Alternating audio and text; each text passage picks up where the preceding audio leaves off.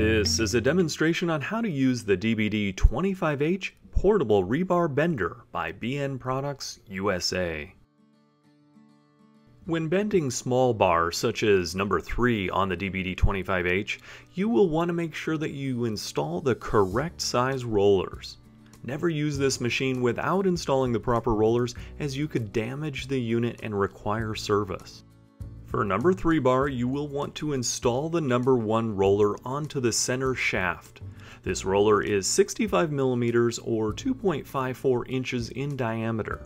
Notice this notch in the roller. Make sure it slides onto the shaft properly and locks into place. Then you'll want to secure the rollers with the supplied bolts and washers. Bending small bar like this number 3, you can see the roller is significantly higher than the bar itself, which will allow you to bend up to 4 pieces at the same time, one of the many advantages of this unit. Once you have the center roller secured, now you want to place the outside roller into place. In this case, for number 3 bar, you will want to use the number 9 roller. The goal is to get the rollers close enough together to make your bends up to 180 degrees.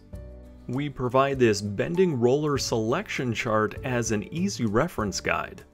Once you secure the second roller, the next step is to position the adjustment plate so that the rebar is perpendicular with the machine. All the pressure of the bend will be forced into the adjustment plate, so it's important to make sure it's adjusted properly and that the bar is at 90 degrees. Now you're ready to bend. You can use this green button on the machine or this hands-free foot pedal. Another advantage of this heavy-duty DBD-25H portable rebar bender is its capability of bending number 8 bar. The proper radius diameter for this size bar is 6 inches. Our number 7 roller is the one to use. Make sure the roller is locked into place and then secure it with the washer and bolt. To ensure the correct gap for the number 8 bar, we'll install the number 1 roller on the outside shaft. Then you can place the bar onto the table and adjust the adjustment plate until the rebar is secure at 90 degrees. Move the bend adjuster to the desired position and now you're ready to bend.